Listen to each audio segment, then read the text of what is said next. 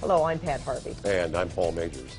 And Anaheim police have just released dramatic video of a confrontation between officers and a man hit with a stun gun. That man died days later, and now his family has hired a lawyer. CBS 2 Orange County reporter Michele Gile joins us live with more of the video, plus the 911 call that prompted it all. Michele.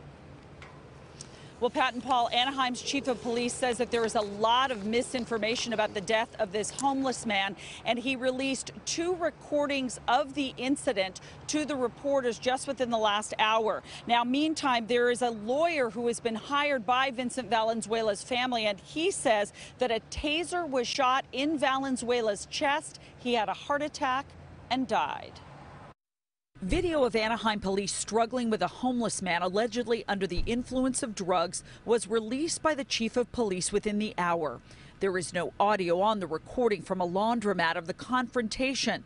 32-year-old Vincent Valenzuela ran into the business after a woman called 911 on July 2nd to report a suspicious person in her neighborhood. 911, what's your emergency? Yes, hi. There's a man loitering around my home, and he follows my mom home. And I just want, if you can send someone out here to check it out. According to Chief Raul Cazada, the 2 unnamed officers on the call who came into contact with Valenzuela saw him throw away a glass pipe and then reach into a duffel bag. The chief says there were repeated commands to Valenzuela to stop resisting as the 3 struggled on the floor of the laundromat. Yet Valenzuela managed to escape and was eventually tased in the back, officials say, by an officer.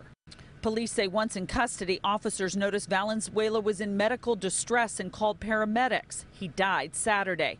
The family's lawyer claims Vincent Valenzuela was hit in the chest with a taser. Detain a person, but don't use force. Vincent's heart stopped pumping, and by stopping the blood flow, it caused the brain to be starved of oxygen. Now, the district attorney is investigating this case. Both of the officers had body-worn cameras on them. That footage has been turned over to the DA. Those officers are now back at work. That's the latest live in Anaheim. I'm Michele Gile.